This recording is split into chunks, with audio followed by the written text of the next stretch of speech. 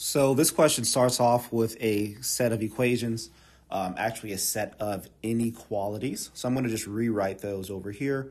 Y is less than or equal to 3x plus 1, and x minus y is greater than 1.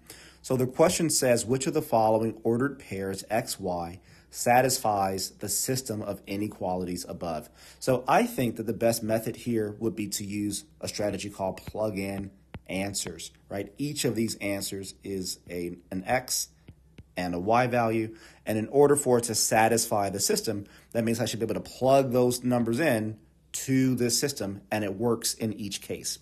So if we're trying out answer choice A, for instance, where x is equal to -2 and y is equal to -1, then I can just test that. So for the first inequality, that becomes -1, right, instead of y. So instead of y is less than or equal to, I have -1 is less than or equal to 3 times -2, right? So instead of 3x, I have 3 times -2 plus 1.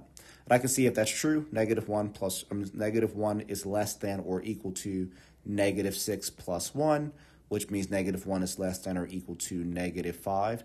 And that is not true, right? -1 is not less than or equal to -5. So choice A is out. There's no need to try the second inequality in this case. So now we're going to go to choice B. So with choice B here, same thing, x equals -1, y equals +3. So when I try choice B, I'm going to plug those numbers into my first inequality.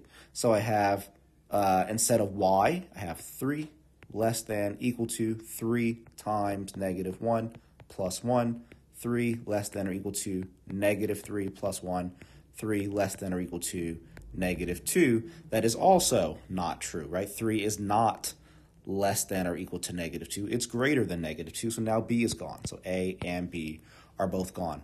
Now I'm going to try C right here, where x is equal to 1 and y is equal to 5. So we're going to just really continue the same process. So instead of y is less than or equal to, I have 5 is less than or equal to 3 times 1 plus 1. 5 is less than or equal to 4. That is also not true, right? So by default, D must be the right answer. I'm a big fan of just trying it. It hasn't taken that long to do this. In real time, this would have taken much less time than I've even taken right now, because you wouldn't need to explain anything to anyone. But let's just try it and make sure I haven't made some type of some simple math error elsewhere. So choice D should be the one that works, and that tells me that when x is 2, I should get y is -1. And when I try that, I have -1 is less than or equal to 3 times 2 plus 1, -1. 3 times 2 is 6, plus 1 is 7. So -1 is less than or equal to 7. That is true. And now let's try the second equation, or the second inequality, this one here. So that one tells me that 2 minus -1 is greater than 1. 2 minus -1 is the same as 2 plus 1. And 3 is greater than 1. That is also true. So that just further confirms that D is the best answer here.